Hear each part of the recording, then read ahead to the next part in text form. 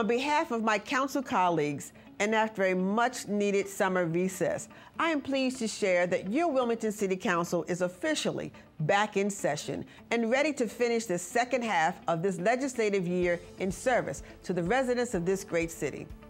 Over the summer recess, a lot has happened in Wilmington, and I want to address a few of those things and share some important information about upcoming council-related events and activities.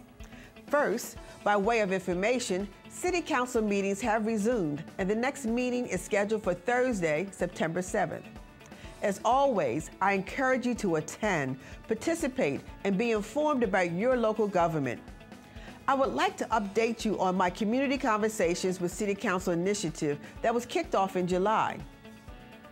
As Council President, my goal is to engage Wilmington residents in their neighborhoods to share important city-specific information, but more importantly, to listen to you. And that's what Community Conversations with City Council is all about.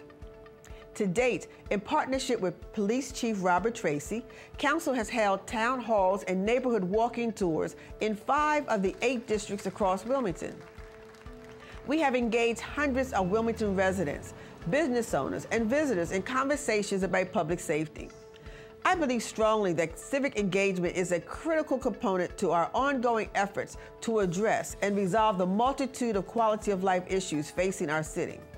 And so, I want to thank the residents of Wilmington for coming out, sharing their concerns, and actively participating in the overall effort to improve public safety in our city. For information about the remaining Community Conversations with City Council events, please tune in to WITN Channel 22 or connect with City Council on social media. Finally, I want to comment on the incidents of hate, intimidation, and vandalism committed in the 7th District. These cowardly acts of racism and intolerance do not reflect who we are as Wilmingtonians or Americans, and there is simply no place for such acts of hatred. But on a brighter note, our summer was filled with positive, community-based, culturally astute, artistically creative, resourceful youth and family activities, which fulfilled a few of the recommendations of the CDC Wilmington Community Advisory Council to address the root causes of the accelerated use of guns by our youth. Together and only together, we can move Wilmington forward as a truly great world-class city we can be proud to call home. I'm Hanifa Shabazz, your president of Wilmington City Council. Have a great week, Wilmington.